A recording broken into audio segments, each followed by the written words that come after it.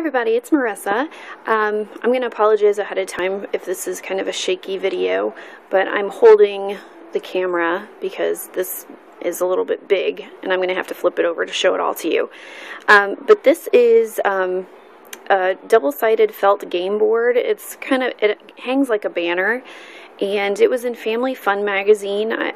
And sometimes I get ideas for crafts there and Pinterest and wherever.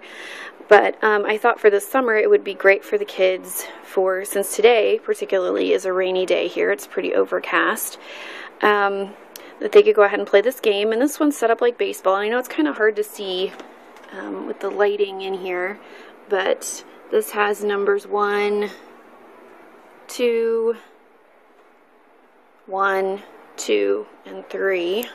Sorry, I wish I could show it to you better, but the lighting is very bad because I'm not getting it very much natural light in here right now. But anyway, they just throw wiffle balls that are covered in velcro here, and they accumulate points depending on where they put it. And this side is played obviously like baseball, and the other side is just a bullseye. Flip that over, and it's a pretty good size. So, and I would say their measurements were kind of a disappointment. This actually says 5 down here. It's just so dark, it's hard to see. If I would have thought about it, I probably would have put the 50 in the black and then put these numbers in white.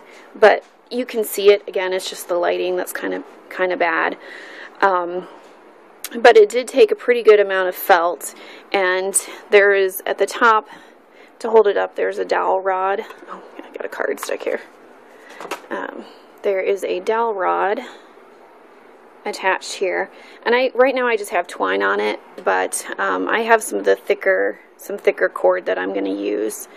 But anyway, I just wanted to share this with you, and I will say, do not adhere and don't use anything but felt glue when you glue down felt projects, because I use fabric glue.